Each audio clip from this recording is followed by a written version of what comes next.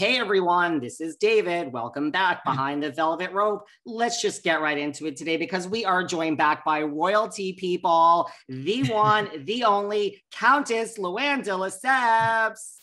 Hi, David. Hello, Luann. How are you? I guess let's just start with that. I'm good.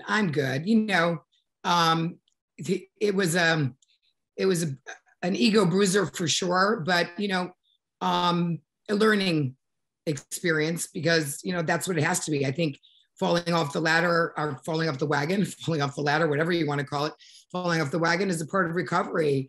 And I'm a very public person, and so the whole world is going to know about it. And it's a struggle. The struggle's for real. And I'm focusing on day by day, one day at a time. And and sobriety's been a struggle for me for the last couple of years. So it's important to me to be healthy, to live a healthy lifestyle, which I do. But I fell off the wagon and I own it, and it's not easy to deal with, but I'm dealing with it day by day, and I'm doing everything that I need to do. I have a supportive family and friends. I'm taking care of myself. I'm doing meetings. I'm seeking the right help to take care of myself, and that's the most important thing, is learning from this. And relapse is a part of recovery, and I'm on the road. I'm back on the wagon. Let's put it that way. So thank you, David. Listen, I mean, like I said, and I wouldn't blame you. This just happened. I really was this morning said, I don't know if Luann's going to show up for this chat. Well, I'm being honest about it. I think the whole world struggles with these issues. And I hope I can be helpful to people to know that, if you fall off the wagon, you can get right back on. And it's really day by day. And I'm grateful that I have so many supportive, people and friends and family that are helping me along this journey. And it is a journey.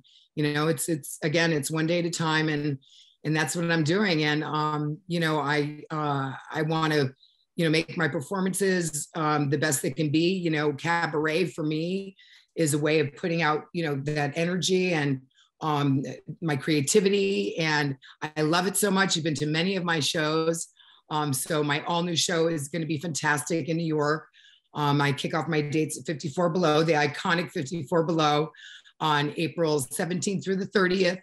So I'm super excited about that because it keeps me busy, and cabaret really has saved me in so many ways throughout the years. And I'm just thrilled that everybody loves the show. And I'll let you comment on the show because you've been many times. I have been many times, and you're also in your hometown, your home state, Ridgefield, Connecticut, as well. Yes, that's true. On the 16th of April, my first show. Is it, does cabaret, because look, I've been to your shows many times, especially at 54 Below, the drinks are free flowing. I always have a good time there. But cabaret really saves you, even though you're in that environment. It really, because for me, cabaret, it's work. It's my job. I take it very seriously. I have an amazing, director, Richard J. Alexander, and I have a great team of people that I work with. And, my focus right now is on cabaret, and, people are partying. Absolutely. But for me, it's work. Like I was saying before to somebody that, I did the Real Housewives Ultimate Girls Trip, and I was not drinking. I did the whole season 13 of the Housewives, and I was not drinking. And so, when I'm working, I really take that seriously. It's when I'm not busy that it's the problem. So it's, focusing on that right now has been a godsend for me, really, in terms of sobriety. That's great. And like you said, and then we can move on, you do own it. And that's the thing, it is a journey, right? I mean, so what more could someone want from you or anyone else? I mean, we're all human beings. Right. We're all humans. We all make mistakes. And this has been, a major learning experience for me. And I think, for people to understand that, it is a lifelong journey. And I'm sure a lot of people out there can relate. I think they can relate. I think just the difference is that they don't have 1,000 people taking out a phone at a bar, it must be harder being in the public eye, I would imagine. Yeah, well, of course it's more difficult. And I think that that's one part that people probably don't understand. But I think they understand the struggle is real.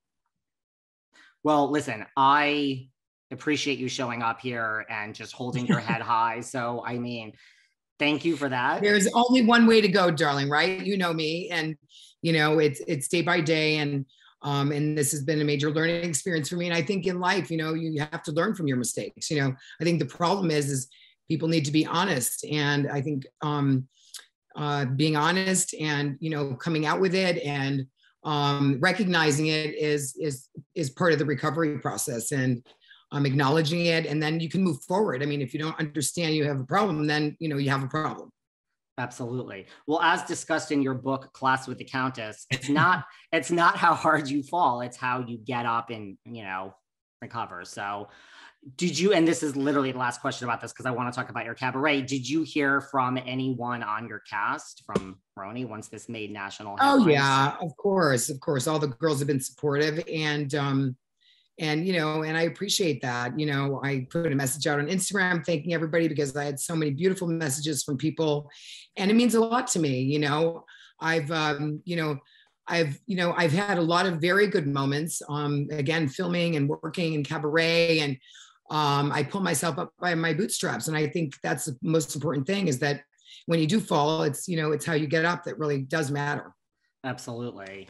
Well, I have seen your cabaret, as you say it, many a time. And just yesterday, I feel like I was donning my Santa hat and we were talking about all your Christmas shows, which were phenomenal. Oh, thank you. Here we are. So for people that haven't, what is this incarnation going to bring us as you go to 54 Below and you're heading out of the country to Canada this time? Yes, I'm going, I'm doing my first trip out of the country to Toronto on June 3rd and Montreal on June 4th.